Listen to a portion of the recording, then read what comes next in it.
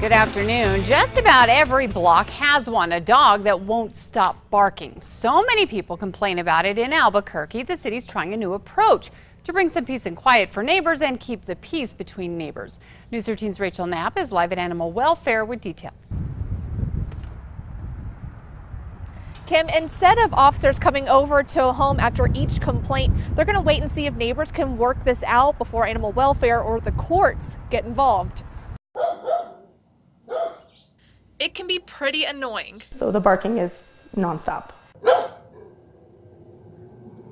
A neighbor's dog that just won't stop barking at all hours. My husband works nights, so the dog barking all day is really affecting his day-to-day life. From trying to sweet talk the dog, giving it treats, talking to the owner, and even anti-barking devices. It kind of looks like a birdhouse, and it omits like a dog whistle that's supposed to deter the dog from barking, but he barked his way through.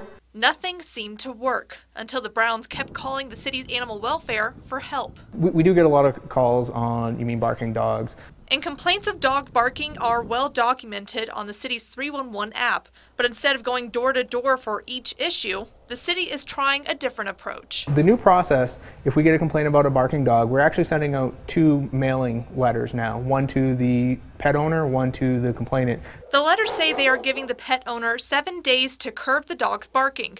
If the problem continues, they will pay a visit to the home or even take the case to court. The new system also requires the people complaining to keep a log of the barking. It goes farther. That's in 5 days. Something the Brown family did.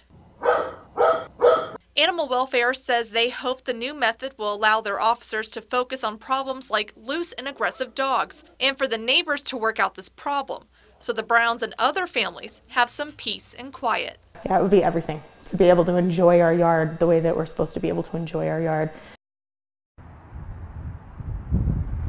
Animal control officers did give that neighbor a noise complaint violation for his barking pit bull dog. And when the officers went over and made contact with that neighbor and told him that they were checking on that dog, he told them, quote, "Dogs bark." Back to you. Okay, thanks, Rachel. Now, this week-old tactic to handle dog barking complaints also includes mediation, so neighbors can discuss the problem with an owner and talk about solutions like more training or keeping the dog inside.